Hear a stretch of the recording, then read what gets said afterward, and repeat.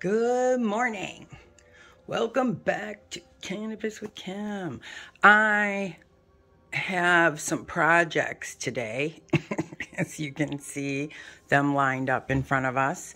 So I figured, you know what, I'm just going to get my butt in gear and just start taking videos of everything I do, because I'm pretty much working on something or dosing something every day somehow, of course.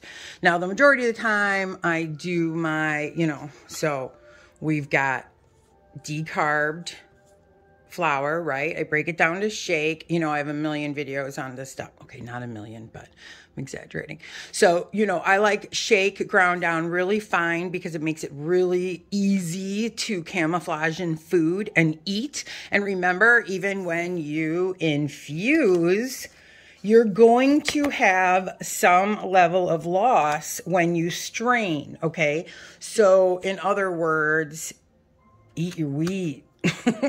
Just put it into food. So that's what I'm always doing, is I'm always experimenting with which food take the flavor and take the,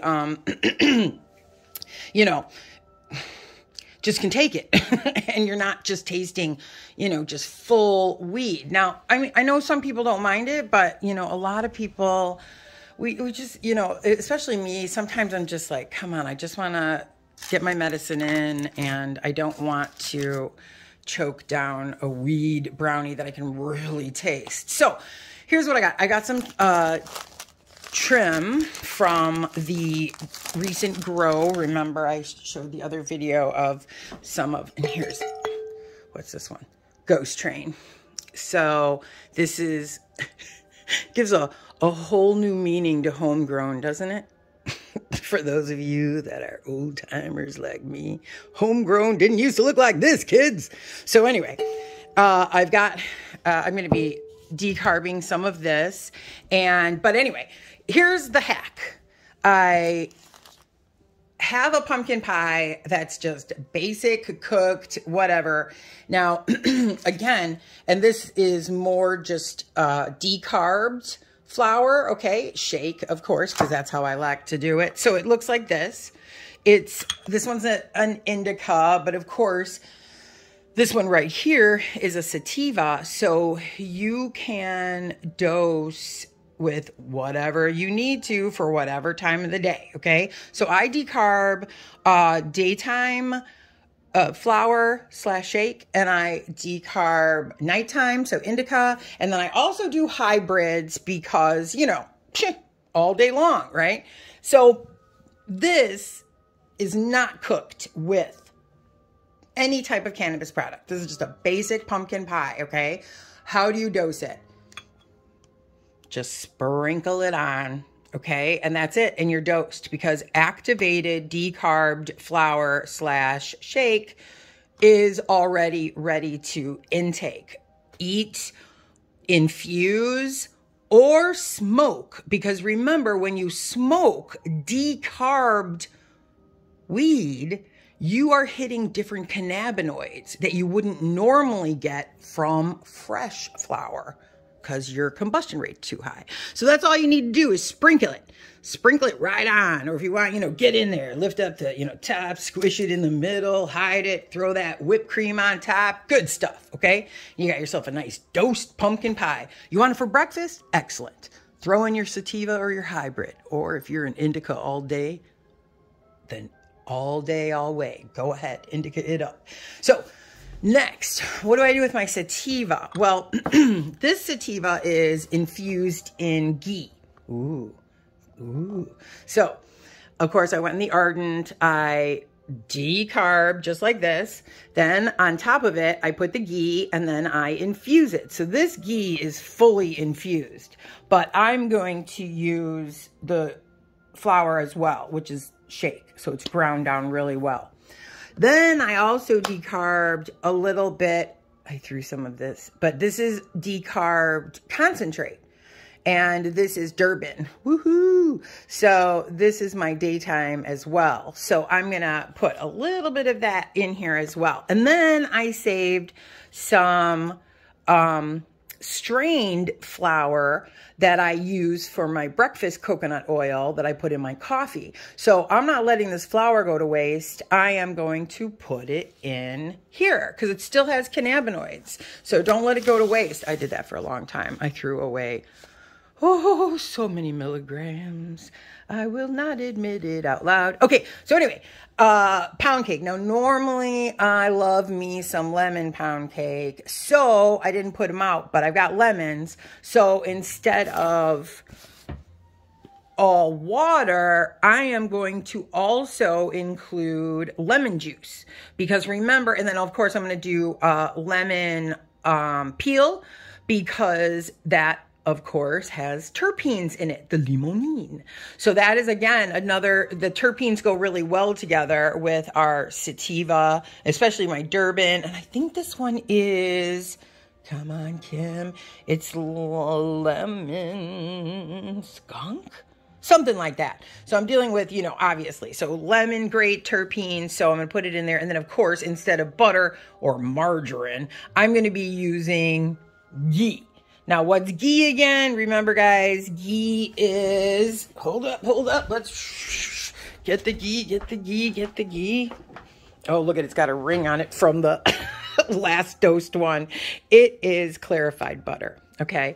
And I get the organic clarified butter, grass-fed. So it's just, obviously it's better for your body than butter because there's no milk fat in it, okay? It's paleo friendly, keto friendly, all that good stuff. So anyway, that's what I'm using in here instead of butter. It also lasts longer because butter can go rancid from the milk fat. The milk fat. I'm like, my mouth isn't working. But anyway, so that's how I'm going to make this one. I'm going to turn it into lemon pound cake. And I've done the lemon pound cakes before with sativa, and it holds it really well, and it's delicious. And I've got these crust at Aldi, I'm not going to lie, and they're delish. So I throw some of the pound cake in there and bake them, and it's just a little treat in the morning. All right, so then moving on to my indicas.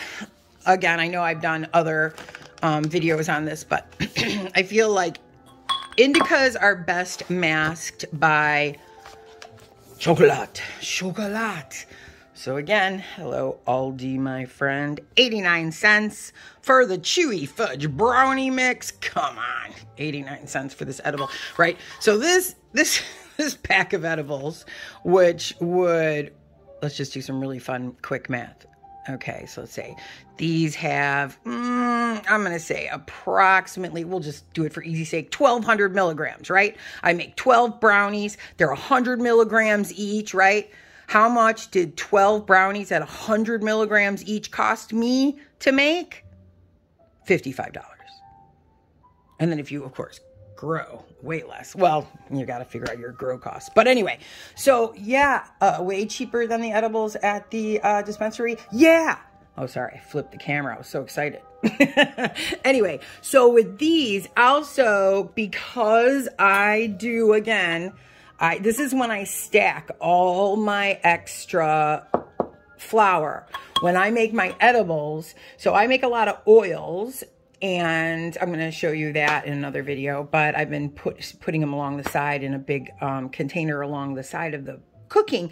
And then this way I just have my dosed oils right there, and I can make anything I want dosed right there. But anyway, so I have been having a lot of, leftover flour. And so, boom, I throw them in here because it really masks the flour well, especially if it's well ground. But I can still have flavor included sometimes, which I don't want. So I throw one of these little puppies right down the center. These are, like, again, the generic ones from, I know you guessed it, Aldi. But they're great. They're delicious. Who knows that it's not the special Reese's name. So anyway, this is great for indicas. This is a great way to mask it. And again, throw lots and lots of flour in because it can take it. And then, makes them a little bit more potent than 100 each, but Okay, last one of the project. That's right. Strawberry Starbursts, baby. So in here, I took off all the wrappers.